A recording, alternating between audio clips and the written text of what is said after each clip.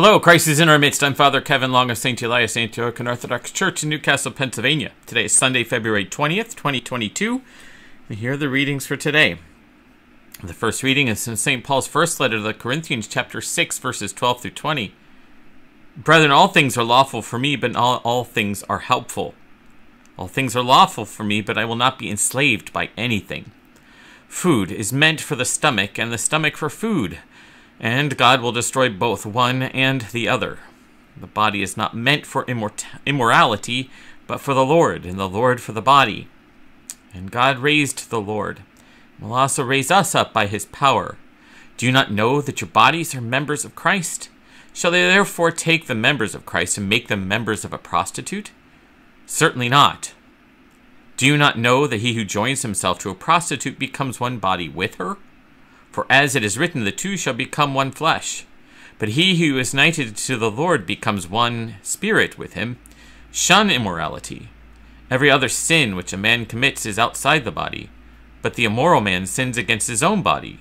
Do you not know that your body is a temple of the Holy Spirit within you, which you have from God? You are not your own, you were bought for a price. So glorify God in your body and in your spirit, which belongs to God. And today's gospel reading is from the Gospel of St. Luke, chapter 15, verses 11 through 32.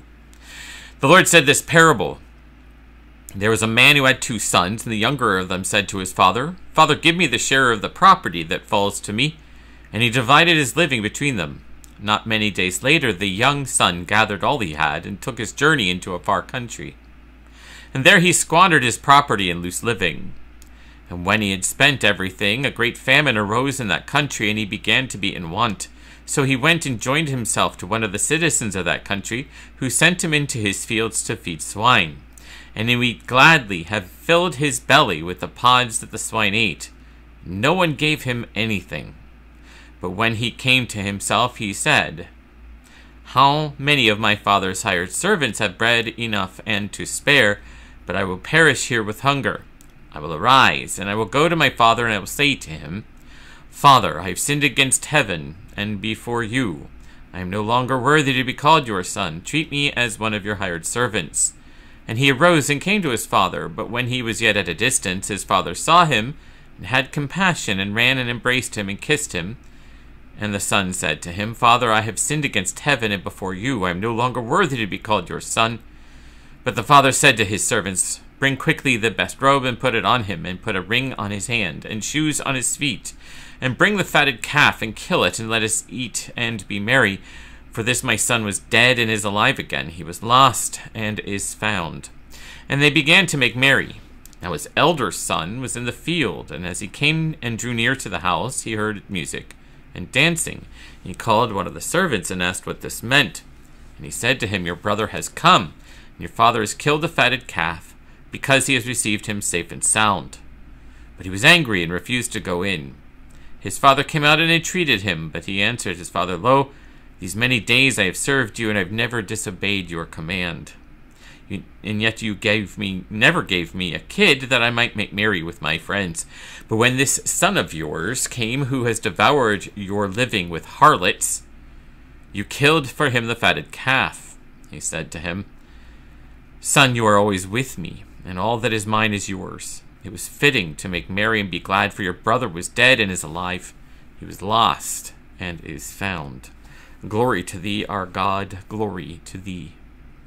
And continuing now with the prologue from Ochrid, on the hymn of praise is for Saint Zadok.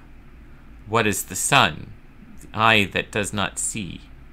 What is fire? A servant without reason. Emperor Sapor to Zadok speaks. Worship the sun and the flame and the gods which rule this world, according to the teaching of Zoroaster the wise. Zadok to the emperor gently replied, To you, O emperor, be health and joy. But where does the sensible before the senseless bow down? Where does the corporeal the incorporeal glorify? The sun, beautiful as a thing of God, the flame wonderful as a servant of men. But can the created the Creator replace? Can the dead a replacement for the living be? Than the artist is a painting better? Than the plower is the plow made more costly? In the heavens, O Emperor, there is only one God, omnipotent, intelligent, beautiful, and good.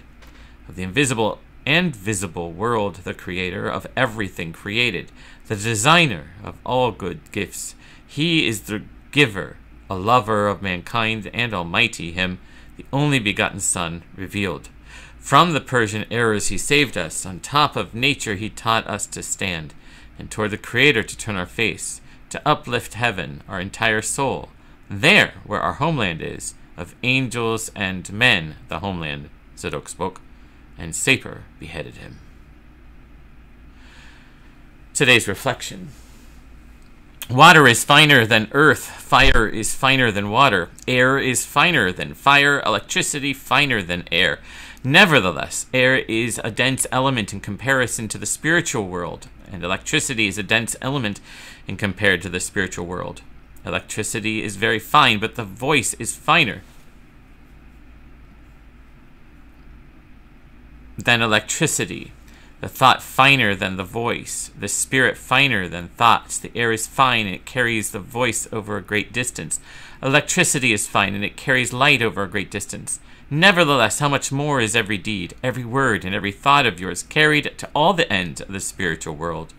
Oh, how awesome it is to commit sinful deeds, and to speak sinful words, and to think insane thoughts! To what immeasurable distances are amassed from that on the waves of the spiritual sea. But do not go into the details of the unknown world.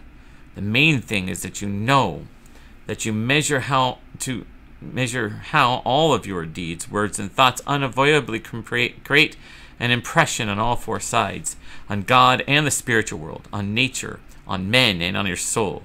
If you train yourself in this knowledge, you will attain a higher level of saving vigilance. Glory to thee, our God, glory to thee. And finally, with the contemplation we have to our Lord Jesus Christ in conversation with Nicodemus, see St. John chapter 3. How Nicodemus, even though a teacher in Israel, did not perfectly comprehend spiritual things. How our Lord intentionally begins the conversation with the question of spiritual birth, a question most inaccessible to the mind of Nicodemus, that by this to bring Nicodemus to meekness, and after that to further cultivate him as a good field. And finally, how in the beginning Nicodemus with hesitation and shyness approached Christ. Even today, most of our scholars do that, and afterwards more boldly. And may God bless and keep you and those that you love today and always. In the name of the Father, and of the Son, and of the Holy Spirit, one God. Amen. Thank you very much for joining me today. I hope you have a great day, and God willing, we'll see you tomorrow.